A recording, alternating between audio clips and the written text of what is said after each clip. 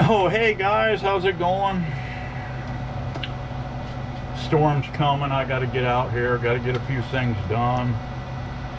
And so what I'm doing is loading up some of these beetle barns.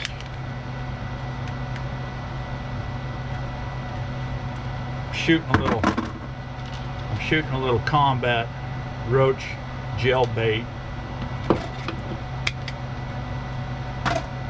They make this stuff in an ant form too, but I use the, and it's see, I just use a little small bit, just put a little worm like that on there. It's a brown looking substance. I've been using this stuff for years. It seems like it works pretty good. But anyway, yeah, I don't know if I ever told you the story. I'm kind of the last of this, last of the tribe. Yeah, last of this tribe. I think once I'm gone, that'll be the end of the tribe totally, you know. But as the story goes, my great grandmother told me the story about how I came about. Was that my great grandfather, I think that's the way it goes. Anyway, it was my great grandmother's father, right? They were all in the Trail of Tears. The government, you know, this is why I don't trust my government much. You know, you're probably wondering, why don't Steve ever trust the government? Because I don't, because they're just so much full of shizit, you know. Anyway, yeah, she goes on with a story telling me. I said, well, she said, let me tell you how we got our tribal name. I said, okay, cool. So she said, well, your grandfather, he snuck us off from the Trail of Tears. He said, well, we can't take this. These people are going to kill us. We got to get out of here. Everybody was starving to death, right? So he said he snuck us out. His wife and the kids and all snuck us out of there in the middle of the night. And we snuck away. She said we ran away. And we're traveling all night. Just get away from them as far as we can. So this went on for days. He built a bow. He didn't have anything. He didn't have a knife or anything. He was able to break rocks, make knives, make arrowheads, make arrows, make a bow. And she said the women made bowstrings. They ate. Anyway, yeah. He was a provider, great chief, Indian chief, right? But he said we can't have their name. She said I don't know what tribe we were originally from. I don't know if we were Blackfoot, Sioux, a Flathead, or what. She said I don't remember, Mohawk. I don't know what we were. All right. But he said we can't have the same name because they'll find out who we are, and then they'll either kill us or whatever. But if we come up with a new name, they'll just say, well, they never got rounded up. We don't know who these people are. So she said, that's how we got away with it. Anyway, they're going on for days and days and days and days. He said, I don't know what to name our tribe. So he's thinking, you know, finally they got way out there, way out there. She said, we were out there in the middle of nowhere. And he crawled up on top of this knoll. And he's like this. She said, Grandma said he was like this, looking. And all of a sudden, he says, where the fuck are we? And she said, we just busted out laughing. We were laughing so hard. Where the fuck are we? And she said, we were laughing so hard. And he turned around, she said, all of a sudden was mad. What are you children laughing about? They said, we all said at the same time, what you just said. And he got to thinking about it, and then he busted out laughing. He said, well, children, I guess we have our new name. the Fekaway tribe. So that's how it all happened, guys. And I'm the last of the Mohegans. So yeah, that's how the whole thing started. And once I die, that'll be the end of the Fekaways. Okay. Yeah, I just had to break that little story to you guys. What do I got here, guys? What am I doing? I don't even know what I'm doing anymore. Joe's got me so upset, I don't know what I'm doing anymore. 2, 4, 6. This will be 8. This will be number 8. I got 20 hives here. I'm finishing the season out with 23 hives.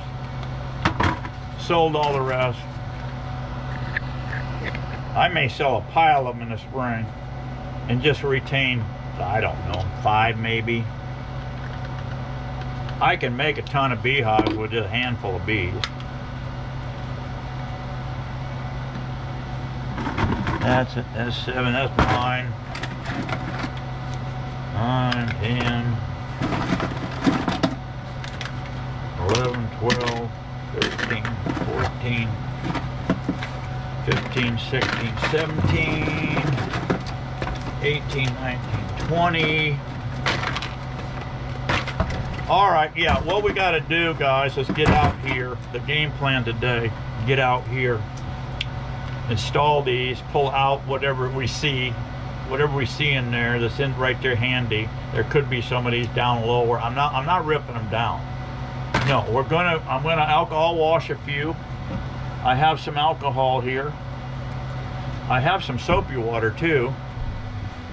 I've never used soapy water, but a lot of the guys are using it, so I made up a batch. I got the clear soap, Dawn, and I put a tablespoon in per gallon, they say. So I've made that up. They say make it up a day or two ahead of time. And so I've done that, and I might just for giggles use some of that. I've got quite a bit of alcohol here. And you don't need to do a bunch. No, you don't need to do every hive. That's ridiculous. I got 20 hives right here. There's 3 more at another site. So we'll just see what the average is, you know. Maybe do 3 out of this whole flipping yard. You may have one over here with a 20 mite count. You may have one over here with a 40 mite count. I don't know. Or you maybe have, hopefully, we got a 1 or 2 mite count. Because I don't want to treat. We're going to be going into pepper here real quick. It's starting to pop. I was on the causeway, and they're just starting to pimple out there. They're going to pop. So, yeah, we need to get this. I want to get the excluders in there. You could just leave them on, and what'll happen, the bees will, if you don't have excluders, they'll be, you know, got brood running all over the place. What you can do is, what I plan on doing today is chasing the bees down, and whatever's existing there, get that queen below, put an excluder in on the very top one. That'll give us 5 frames of deep on each one that we can harvest. And then they'll fill those up and then start pushing down. They'll fill up 10 frames, not a problem if they're worth their salt at all. These, you know, if the bees are any good, they're going to fill up that. And you can make, oh man, I used to run a deep, 10 frame deep back in the day when I was running honey production. I just run a single deep box, excluder, and four shallows. And if I had to do it all over again, I probably wouldn't. I know a fellow over here, a good friend of mine, he runs all deeps. I said, forever, he's got like 5,000 deeps he runs. And I said, good Lord. And what he does, he goes out at harvest time, and those fruit pickers, the Mexican fruit pickers, he will gather some of them up, because there'll be a slack time in there. They don't have a job, whatever. He gathers some of them up and puts them in bee suits so they don't get eaten alive. And then he takes them out and they harvest honey. And I said, good Lord, you're going to kill them little guys with those 10 frame. He runs all 10 frame deeps, guys. And he's all neck, all right? He's like 5th generation beekeeper. He's all neck, he's all arms. He's kind of a short, squatty guy. That's like with the pioneers, they said back in the day. The only ones that really made it back in the day were the short, stocky, squatty guys. Like little caveman knuckle draggers, okay? Them dudes could make it back in the pioneer days because you're humping some huge, heavy loads. It didn't matter what it was, you were always humping huge loads. And, you know, most of the guys that were slimmer like myself that have already gone through a double hernia, double hernia. when mine blew, guys, I had 3 knots about yay big down low here. 3 of them popped. I had 2 that were sensitive, and then all of a sudden I'm working, you know, I felt another one popped out. So I got 3 down there, and I'm going, whoa, whoa. And I started like, no, you better quit. You better stop. So I went in, I laid down, took some aspirin, laid down, and I called the man. I said, I got to get down and see you. He said, man, you got a triple freaking hernia. And if that thing pops, you strangulate a gut, and you're going to get gangrene, and we're going to chop your guts out. I said, oh, no. Don't sign me up for none of that, but do sign me up for a hernia repair. But anyway, I drifted off a little bit. Yeah, let's go out. I'm going to finish these. We'll get some alcohol here. Storm's coming. The bees are probably going to be totally pissed off. That's okay. Steve-O's got his monkey suit on here, and they can try to kick my ass all they want to, but we're going to get into them and do our job. That's what you got to do. If you're, you know, you guys are out there working bees, there's days that, you know, it ain't all sunshine and roses and lollipops. So you got to get out there and get the job done. And especially if you go into commercial beekeeping, guys. I mean, it's some serious action now. You can't just, you know, pick days when you want to. You're going to have to get out there and get her done.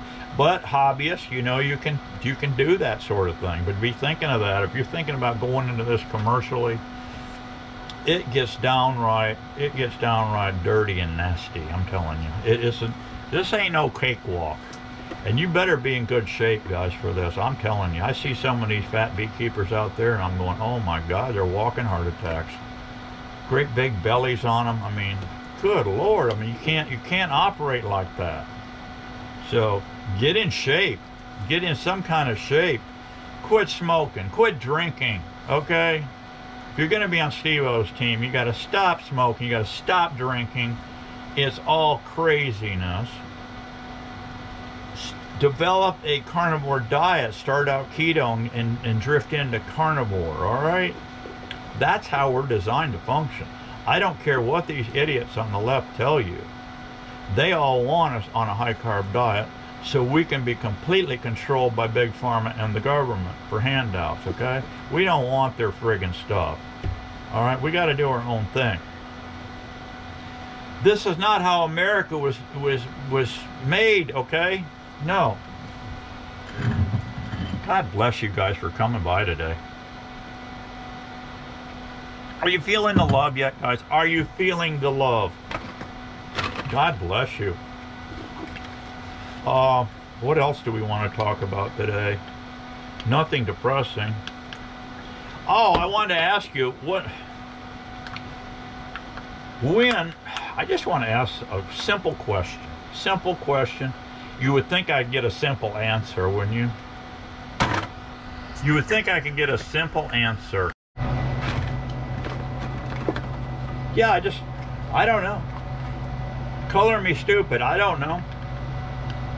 I just wanted some simple answers to some very important questions. When in the hell, guys, when in the hell is Joe going to be thrown in jail? Okay?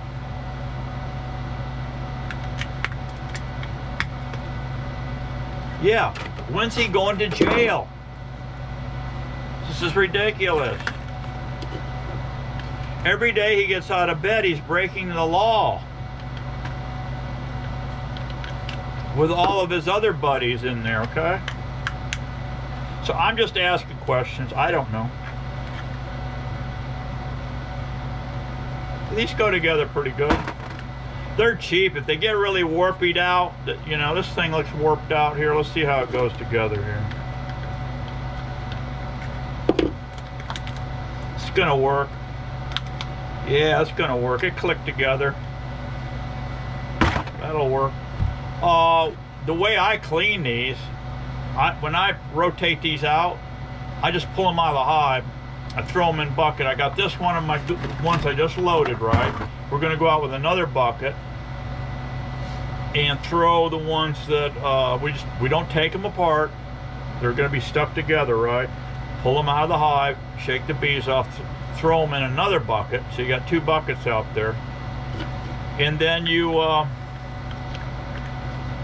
grab this fresh one that's already loaded with your new bait. Boom, boom. One comes out, one goes in. That's simple, guys. That's simple. Yeah. There's one here. It's an old one that never got cleaned out. But what I do with them is throw them all in a Ziploc. Throw them all in a Ziploc, a gallon or 2-gallon Ziploc, and throw them in the freezer overnight. Then I get a box of Kleenex right here, and I pop them open. But do this, if you're going to do this on the dining room table, all right, put newspaper down. Do not get this, and you better be careful you don't get this. When you pop these apart, propolis is going to be popping off. And if it goes over on Miss Daisy's floor, and she comes in there in her stocking feet, whatever, and steps in that propolis, you're going to get your ass chewed out, all right? So, ask me how I know that, guys. Ask me how I know that. But I'm just saying, your Miss Daisy is going to have the same reaction, okay? So I'm just trying to help you guys. Steve-O's here to help. You know that, okay? All right. That's enough of this shenanigans. I got enough here we can rock and roll here. I've got to... See, here's one that's warped out too much. It's locked in on these tabs here, but it's just...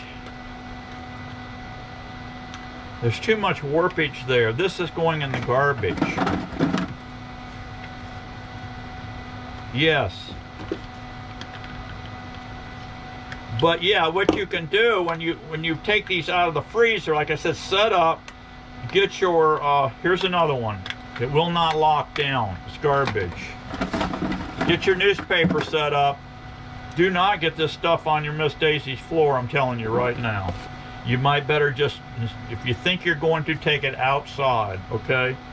And don't put it where you're going to be walking on concrete, say, in a nice clean area. Now, to get into these, I just take a fillet knife here, and you can pop these open. Here's another one that didn't get cleaned. That happens. Sometimes they get in the wrong bucket. Here's another one.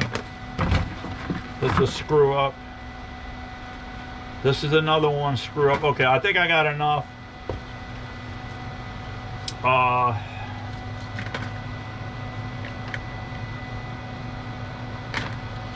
Take a little string here, drill a hole in this, and take your top and go to a buffing wheel, like a wire buffing wheel, and buff that. Knock the shine off of it. And this is just a piece of serving string for bow strings. That's all it is. A good hefty thread, what you want here, right? And you just wrap it around it, and then JB weld that string on and that cap together. Now you've got a cap that you're not going to lose, because if you don't do this, this is going to fall off in the weeds out there, whatever, and it's gone. Okay, so that's it. Let's fire up a smoker, and let's get out here and try to get something done here before this lightning bolt smack me in the ass. All right, guys, one more quickie thing I forgot to tell you before we get going here. The Sorolla belt, I have it on me now, okay? I put these little deals on here. It pulls this veil down away from my face, a very slight pressure. I just put two key rings here on this veil, sewed it in quickly, and you take a little bunchy and put that there. It's just enough pressure to pull that down to where this thing don't lay up on your face and they sting the crap out of your face. The Sorolla belt I have on now is working great. I mean, I still have a little issue in the low spine. I wear it 24/7. I get out of bed in the morning and I'm 90% healed, guys. I'm not kidding you. I have the inserts in my feet now and in my boots. That's the other thing. I got the inserts in there. My feet are starting to work good. Yeah. I've got the corrective ones in my other shoes that I've already worn the required amount of time. I'm almost up to 8 hours. I called, well, actually they called me. Pretty good outfit. They called to check on me. Good Feet Store is the name of the place, and they checked on me to see how I'm doing, and I told them it's fantastic. Between the inserts and my Sorolla belt, I'm back in action. I'm working bees. Yeah, I'm working bees, guys. So that was the only thing holding me up was my back situation. So anyway, yes, I'm working bees. So check out, if you're getting bad down in the back, check out the SI belt. Go online, pull up SI belt. I got rid of my chiropractor for now. I don't think I'm ever going back. I don't see a need for it. I'm doing my own thing between my tilt table, Sorolla belt, and inserts. We're back in action. Let's get out here and work these bees.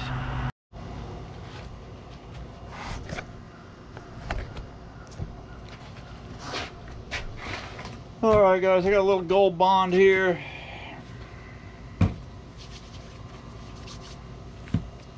Only reason I use the Gold Bond is to get my meat hooks in these gloves with no issues. You get your hands a little sweaty here, and you'll have a heck of a time getting in these gloves. And these are the extra large, by the way. So obviously I got big meat hooks, okay?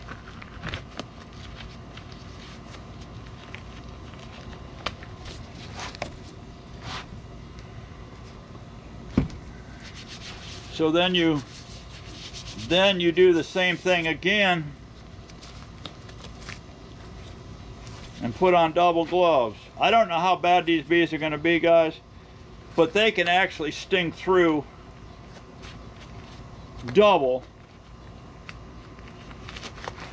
They can sting through these Harbor Freight double 7mm gloves. So maybe my girls have bigger butt stingers than yours. I don't know, but I'm kind of a big butt man anyway, so you know. Don't tell Miss Daisy I said that, okay? She might take offense to that.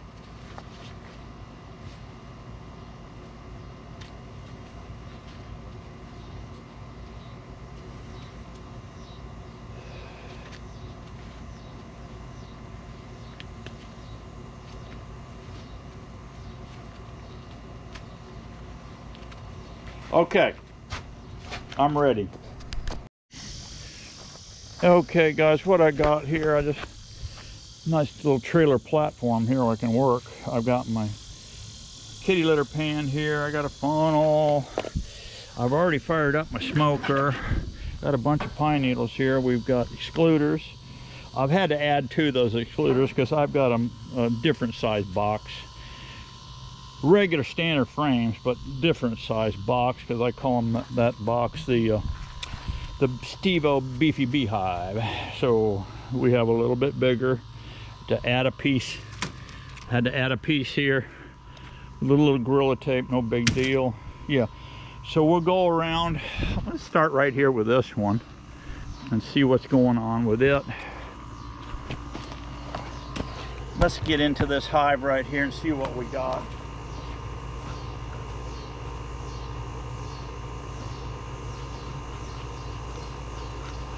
So our mission here is to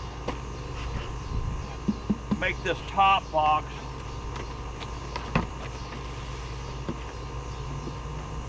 a honey box. Oh, bunch of bees up here. Bunch of bees up here, baby.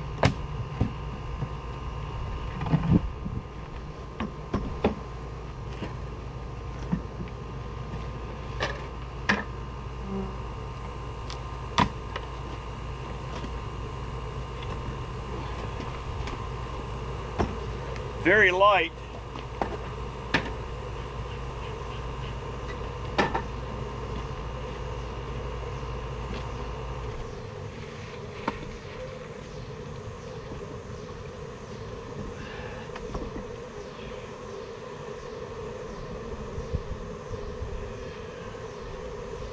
Like she's laying pretty good.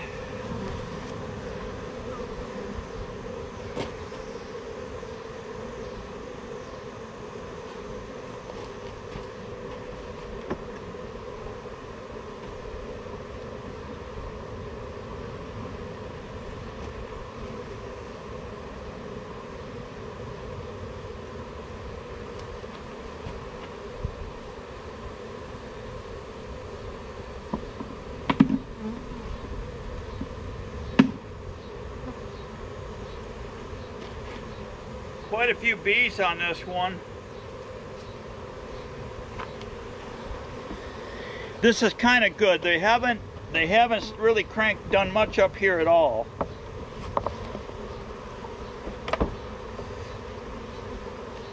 So this is kind of great. Okay, they're just fooling around here. Not much action up here at all.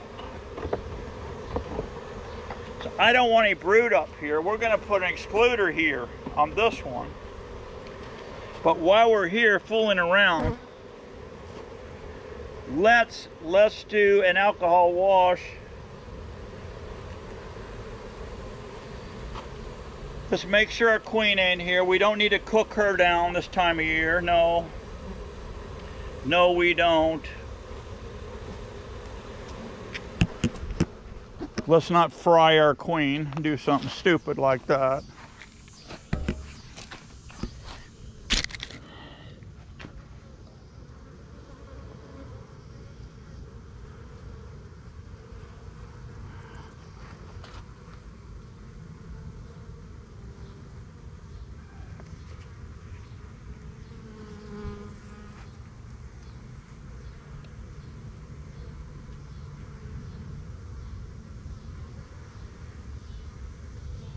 Okay, I don't see Mama.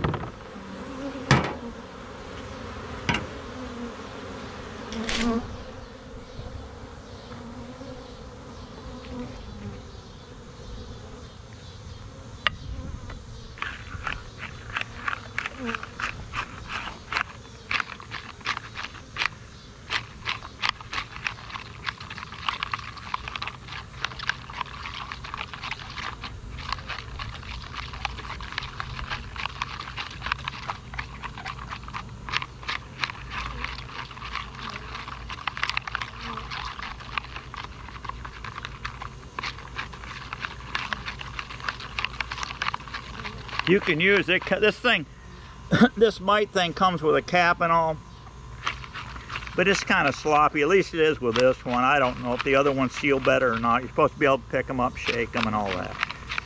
But I find this works just as well.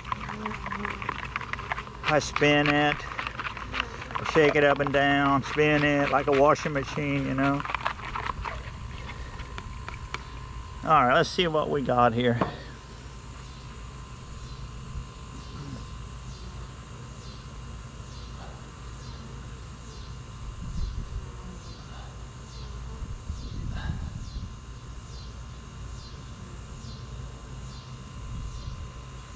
I'm seeing what I wanted to see.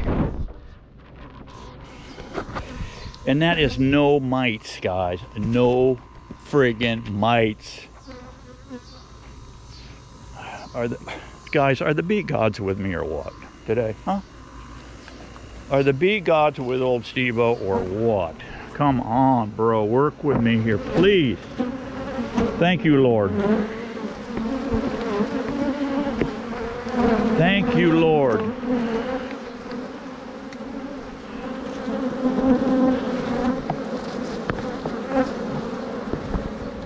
All right.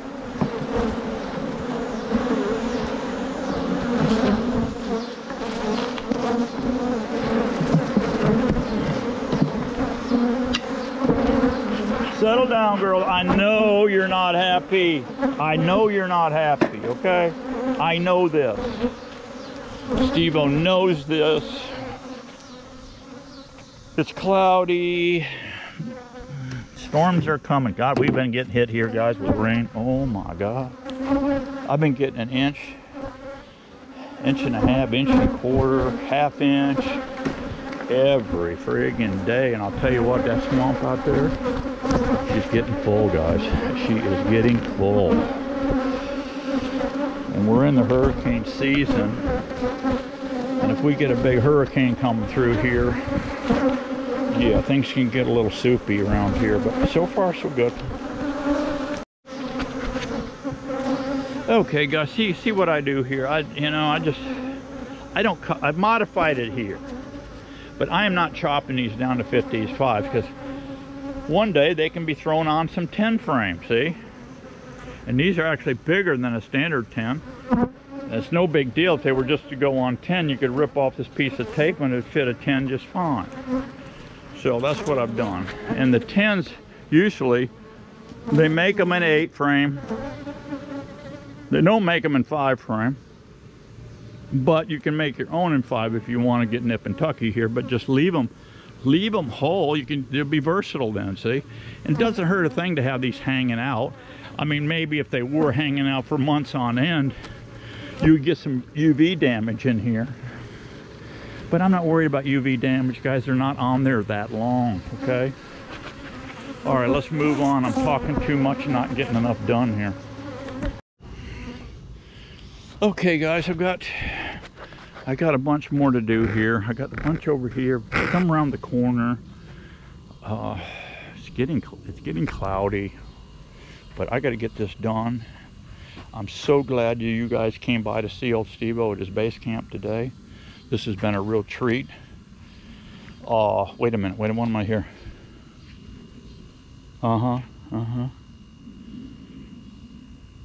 Who? It's Elvis, guys. Wait a minute, he's talking to me. Yeah. Tell the audience what?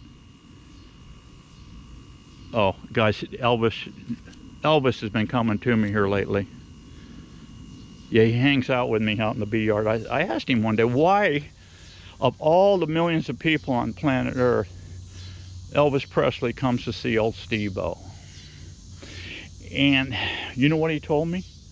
Because you're one of the few that subscribe to that channel. It's a pay channel. Miss Daisy got it. That there's Frank Sinatra, you can get Elvis, you can get Dean Martin and all that. And she picked Elvis. And so every day we listen to Elvis. Every day when we're in her truck. What is that, Elvis? He said, thank you very much. And what he said also, that you guys have been an excellent audience, and thank you very much for checking into Steve-O's channel. God bless you, and I will see you guys very soon. Get out there, work them bees, make sure that hive, hey, no varroa mites. I guess the bee gods are with old Steve-O. They got to be. It's that and Elvis. Elvis, what did you say? Yes. Thank you very much, he said, and God bless you. God bless you. And God bless you guys. And I'll see you very soon. We'll get in some more adventures. How's that? See you soon. Bye-bye.